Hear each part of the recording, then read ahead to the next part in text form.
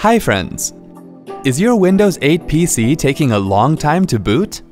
Here's how you can reduce the boot time in your Windows 8 PC by deleting the temporary files. Here it goes. Move the cursor to the top right corner of the Start screen to access the Charms menu. Click on the Search charm. In the search box, type in Disk Cleanup and then click on Settings.